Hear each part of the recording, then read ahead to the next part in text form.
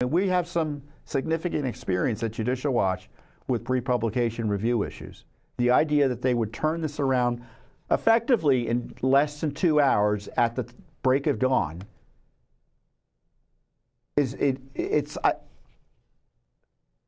do I need to tell you what that means? It means it was wired.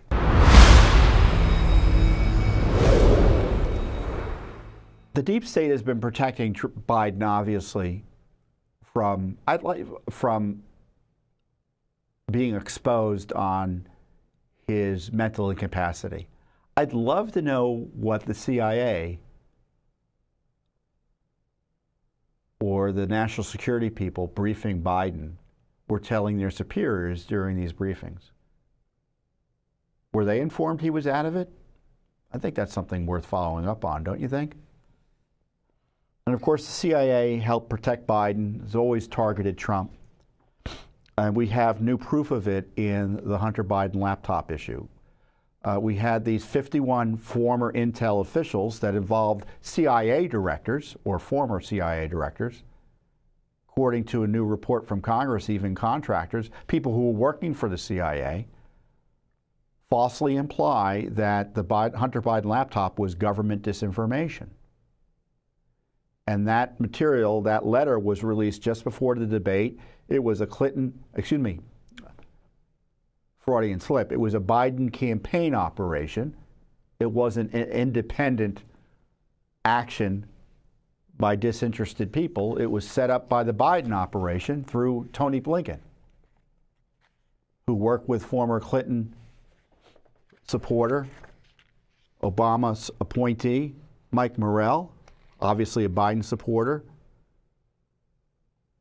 to provide cover for Joe Biden on the Hunter laptop, which showed that Biden was a liar when he said he wasn't involved in Hunter's business, and Hunter's business was the business of racketeering. And that letter, that 51 former intel deep state letter, helped provide further justification to suppress and censor this information just before the election. And Joe even mentioned it in the debate. We found out that the CIA rushed approval of this letter in a way that I've never seen before. Judicial Watch headline, FOIA lawsuit emails show CIA rushed approval of infamous Hunter laptop letter by 51 former intel officials before the election.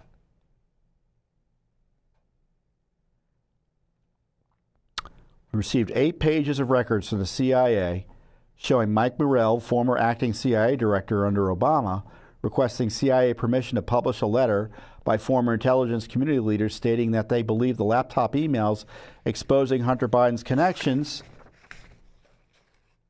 to Ukraine were Russia disinformation.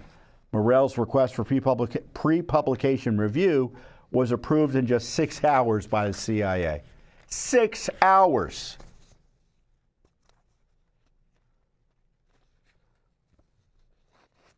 They can't just get the pre-publication review operation at CIA can't decide what to get for lunch in 6 hours. Congress separately found that this pre-publication request was sent all the way upstairs and even shown to top leaders of the CIA, including, it looks like, the CIA director under Trump, who looked to be, even though an appointee of Trump, an anti-Trumper in essence. So we sued for the records, and this is the email we received from Mike Morrell, sent at 6:36 a.m. in the morning to the CIA Publications Classification Review Board with a copy to Mark Polymeropoulos, a former CIA senior intelligence officer. This is a rush job. It needs to go out as soon as possible. He literally called it a rush job. This is 5 days after the New York Post article on the laptop.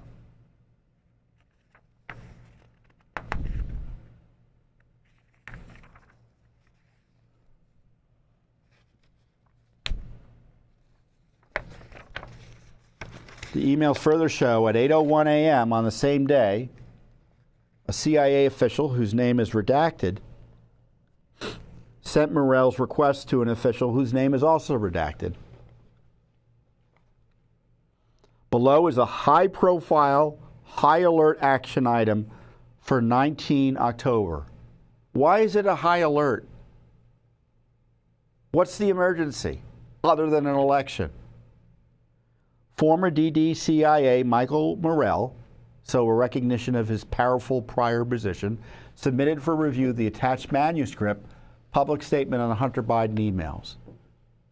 Morell advised us that this article was co-authored with former DO officials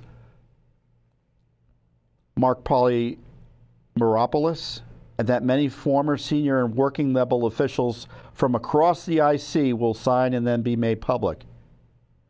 PCRB has determined the manuscript contains no classified information. So that's 2 hours. They figured out nothing to see here.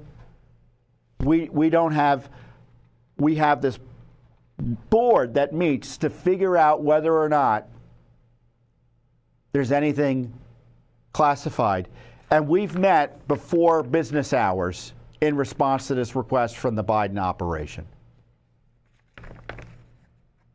At 11:44, 5 hours and 8 minutes after Morell sent the request, someone says you can notify Morell. And then it goes out an hour later, so that's 6 hours in total. Morell's told, world record, the Pre-Publication Classification Review Board completed its review of your article. The board determined it contains no classified information. Agency approval for publication of this material does not represent agency endorsement or verification of the work. These documents are astounding. That the CIA would turn around a campaign document like this for Joe Biden's team in 6 hours is insane news. That was my statement. Absolutely insane. I can't believe this. I mean, we have some significant experience at Judicial Watch with pre-publication review issues. The idea that they would turn this around effectively in less than 2 hours at the break of dawn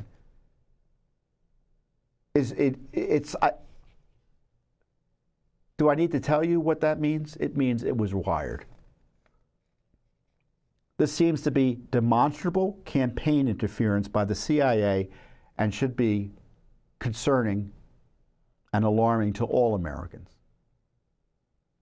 And again, we got this out with a federal lawsuit. Now, Congress had a big report on this, and they highlighted how CIA people who were still working for the CIA were signers.